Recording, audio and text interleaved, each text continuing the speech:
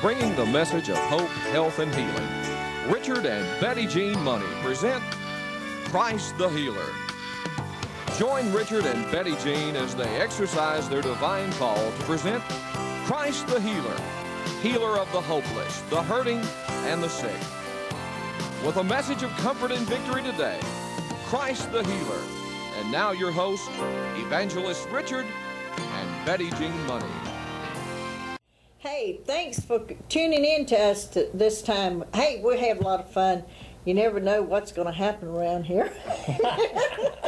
I mean, you know, we just have to let the Holy Spirit take over and do what He wants to do. But this is Christ the Healer, and we're so glad you tuned in. And we hope this program will be informative, and we hope that it will help you. Our guest tonight is Bob McCharen. And Bob, we just want to welcome you and thank you for, we've known you for quite a few years. Where were you when you got saved? I was in a little town in Mississippi where I was born and raised until I got out of college. But I was, my mother always took me to church, and in a little Baptist church there in a small town, and I just owe so much to her for doing that. For that's how I attribute a lot to my mom, my spiritual, mom, because she was so she was very faithful and taking me to church. And when I was about 11 years old, we had a revival in our Baptist church there, and as most Baptists do, they gave an altar call for people to come forward to accept the Lord. So I walked down the aisle and accepted the Lord Jesus Christ for the first time as my personal Lord and Savior. Hallelujah. And I was about 11 years old, I think in the 5th grade at the time. Hallelujah. Praise God. We're just really thankful that you're here. You know, a lot of people have this this idea that you have to have a testimony of being a rough, tough character or whatever. But you know, it's just as important to have a testimony of the love of God that touched your heart at an early age, and you've continued that all through these years. And God sees that as a faithful servant, and we just want to let you know we're really honored to know you. Amen.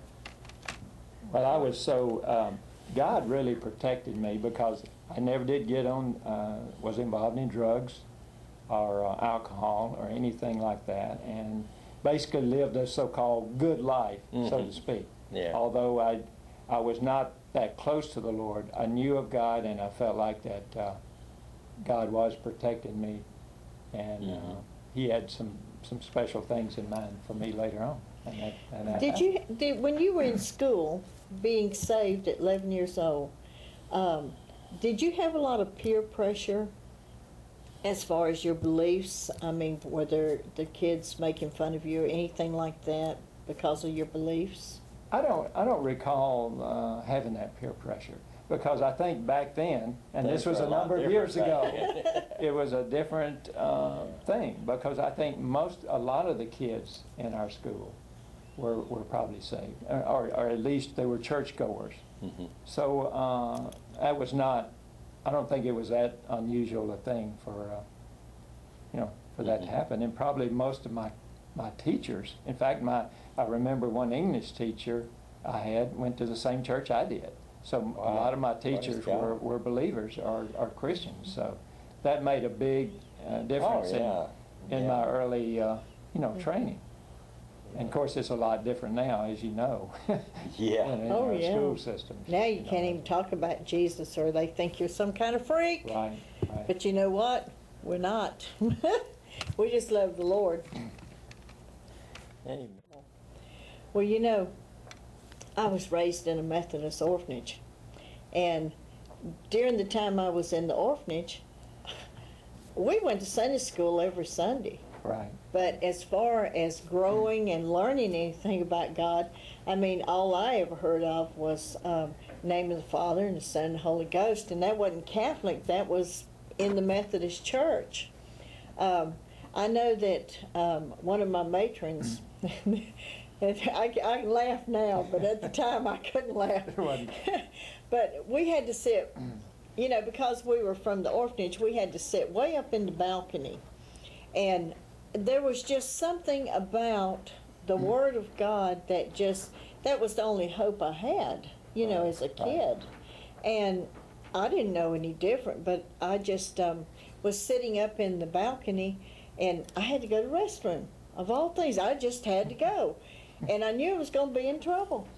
And I'm telling you, when I snuck out, went to the restroom, turned around, and I came back, and one of the girls that hated me, oh, if any of y'all have ever been in an orphanage, you understand what I'm talking about. You're not popular all the time. And this one girl, she just hated me so much, you know. I knew she was going to tell on me for going to the bathroom. And I thought, oh, I've had it now. I've sinned against God. Oh, I'm in trouble now, because all that religion, you know, you get all that involved in religion, and you think that you're going to get beat over the head by God if you go to the bathroom. That's the way I felt. I mean, I was probably 9 years old, something like that, you know. And boy, this one matron, she liked to whip on me pretty good. I mean, she'd pull my hair, sling me around, you know, do her little number. And I remember I stood up to her. I prayed my own little way all the way back on the bus. I knew I was in trouble. And I just said, oh, please, Miss Butler, I'm so sorry I sinned against God. And I'd already told God I was sorry I'd sinned against him. And I really hadn't. I just had to go to the bathroom, little kid, you know. And she, for the first time in her life, I think she had pity on me. And she didn't whip me. I just knew I was going to get a whooping in my life. And she just looked at me and had mercy on me and sent me to bed. I don't know why I said that unless it's for somebody out there. There's got to be somebody out there that's been in an orphanage and you've been abused in an orphanage. You know, I got slapped around pretty good when I was in an orphanage. In fact, this one matron, I'm telling you, I just thought, well, shoot, when I get old, I'll just see her in a walking cane, I'll just knock that old cane out from underneath her. You know, but that was the hurt and hatred I had in my heart, you know. And as I got older and I got born again, which is different from just going to church, and now I would ask her to forgive me for giving her such a hard time. You know, it's so different when Christ comes into your heart. Yeah. And when you were 11 years old and you had that experience of change in your heart, even though you were going to church with your mother and you were doing all the right things, but what happened to you from there? Well, I really believe that I did. It was a legitimate experience I had of accepting the Lord. I just did not grow very much. In the church I was in, I at that time was not that, you know, just didn't get the teaching where I could really grow. But I knew deep down that, you know, I was in the right place, going to church on Sunday, and being and doing the thing with the youth group. I was part of that. And I had, in fact, one of my Sunday school teachers I actually went to work for when I was in college, part-time. So a lot of connections there, you know, in the church. But I really feel like God protected me during those years. Even though I did not know very much, I still believed I really did belong to Him. And He was taking care of me, even though I was still consider myself at that time very immature and just pretty much a baby Christian, and did not grow for a long time. I stayed a baby for a long time. So until later on in my life. Then you had that other experience that brought you into a deeper walk with the Lord. Do you want to talk about that? And this happened, I believe, in 1973. I don't remember specific dates and times like some people do. But this happened, I was in a church, and we had a small group meeting, and a man came, a doctor, came to give his testimony. And this doctor, I believe, at the time, he was I believe, in Galveston. And he shared his testimony in a very powerful testimony. And I think there's nothing that, to me, that's more powerful. God uses a testimony. We all have a testimony, and I think that can be very powerful. This man had a powerful testimony of how God had changed his life. He had all the things that the world has to offer. He had boats and cars and wealth and all of that. And yet God touched this man and changed him. He gave that all up and started ministering to the poor in either in the 4th or 5th ward here in Houston at that time. And that God touched me that night. Amen. He really touched me in deep core of my being. I really believe that I received the Holy Spirit in a way I had not received before. And it filled me with tremendous joy. And I still remember that night going home. My wife was not with me. I don't believe she was with me. But I went home that night and I cried all the way home, but it was tears of joy. Hallelujah. And I don't believe I'd cried tears of joy before. And I have a lot since, but that was the first time I'd cried tears of joy. And I knew that was the Holy Spirit, that was God working on me, because I said, I want what this man has. I want that hunger, I want that knowledge, I want that intimacy of knowing the Lord that can change a person like that just in the blink of an eye. And God does that. And God did that for me that night. Hallelujah. And so from that night forward, God started moving in a lot of different ways, not only my life, but my wife, and bringing divine appointments into our lives, bringing Bible teachers in to teach us the Bible. We'd never really got much teaching at all. Praise God. But God put a hunger in us, a deep hunger for His Word that we had not had before. And I'll tell you, it was awesome. Amen. It was an awesome time. And that continues to this day. But that was a start. Praise God. And that was, 35 years ago. And that's when you got the baptism of the Holy Spirit? Yes, ma'am. At that time, I definitely received the baptism that night, I believe. Hey, I know it. I know it. God touched me in a powerful way. My wife, it's interesting, my wife really couldn't understand, because I got home and I think I shared this with her, and she thought I was just freaked out. Because I don't know, she saw something there that she hadn't seen before. Yeah. So what's happened to you? just like you saw something in that other guy that you had never seen before. Yeah, I saw the joy of the Lord, and I mean, I saw the Lord Jesus Christ in this person, like I'd never seen him I'd seen pastors and other people in the church, but I saw in this guy the Spirit of the Lord that I had not seen in people before. And that put that hunger in you. Yeah. Amen. Amen. Amen. We're all looking for that place that God wants us to be in, and I believe that you're certainly in the place that God wants you to be in, and we're just excited about what God's doing in your life, and in our search for God, we sometimes find it in the least likely people. You know. Exactly. So, anyway. I really believe that was a divine appointment for me to be there. Yes. It was like only a small group, maybe 20 people, 15, 20 people, to hear this man give his testimony that night. It was like, I think, a Wednesday night or something at the church. It was a divine appointment. God had me there. And I think, He sets how God orchestrates. He sets us up. Yeah. And man, am I glad he did. Well, I'd like to sing a song right now. There is a song called "Surely the Presence of the Lord is in this place," and that's probably what you were experiencing that night. Yes. You were experiencing the presence of the Lord, because when there's the presence of the Lord, there is fullness of joy. Right. And there is a peace that passes all understanding. So I'd like to have you join us right now as I sing this song, Surely the Presence of the Lord is in this place.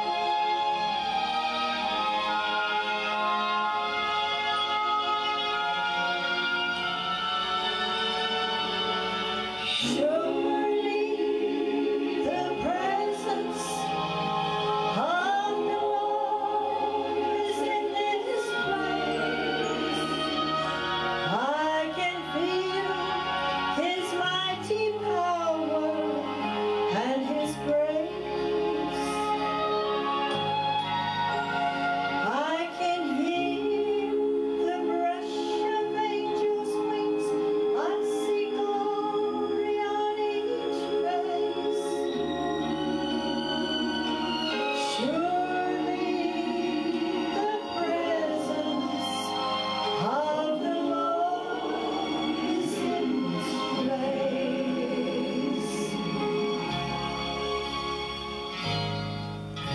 In the midst of His children, the Lord said He would be. It doesn't take very many.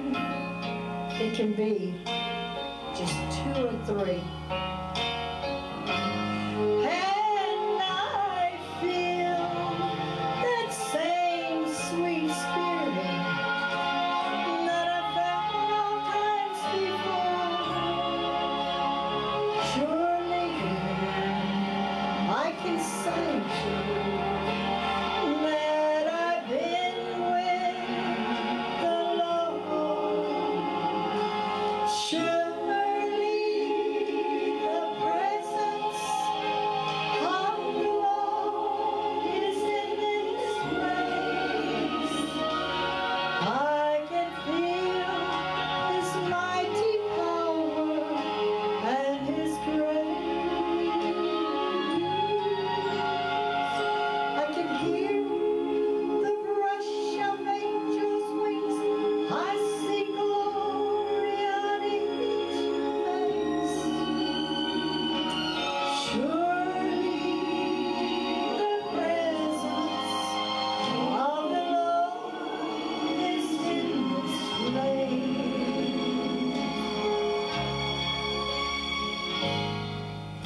There's a holy hush around us as His glory fills this place.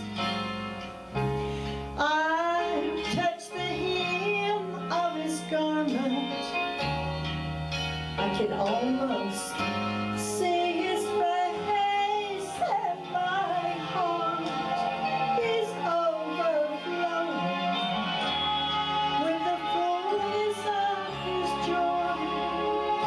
I know without a doubt that I've been with the Lord. Surely the presence of the Lord is in this place. I can hear His mighty power and His grace. I can hear the brush of angels' wings. I see glory on each face. Surely the presence of the Lord is in this place. Oh, sweet Jesus, Holy Spirit, we invite you to come and to have your way. We ask you to come, Holy Spirit, come.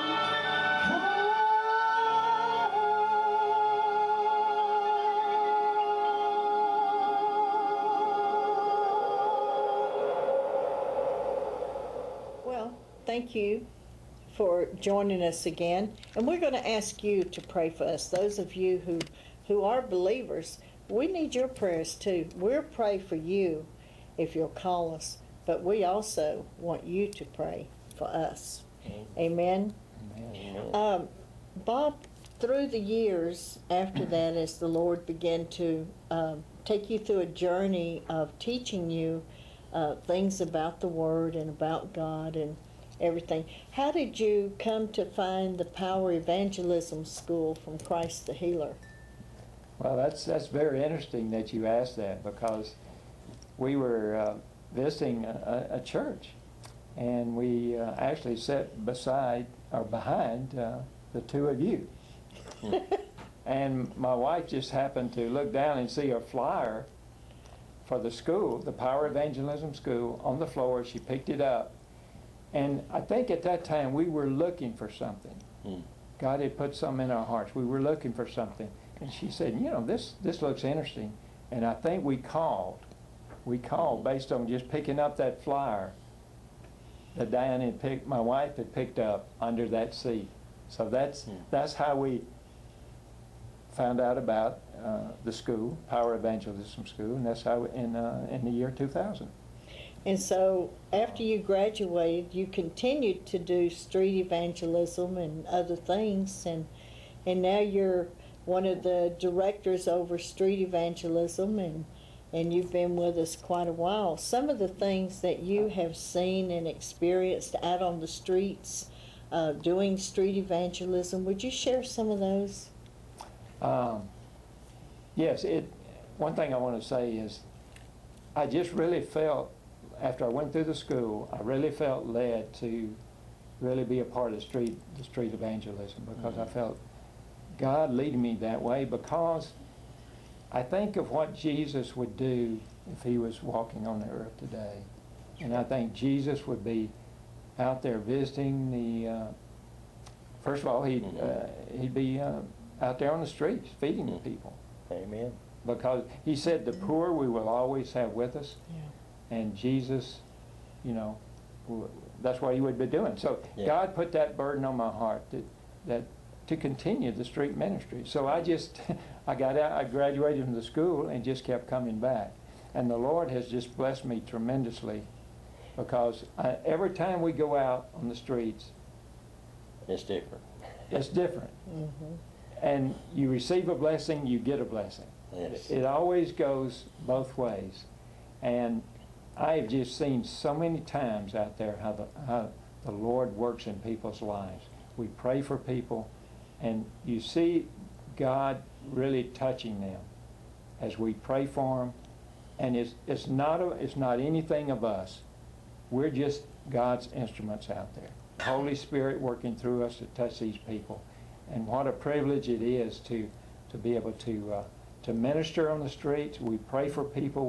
We feed them, and just to see how God has worked. And I've had a number of guys come up to me and you know, come up to us as we've ministered and say how God has changed their lives. They've gotten off the streets, and that's really an encouragement for us to hear a testimony of what's happened to somebody we pray for.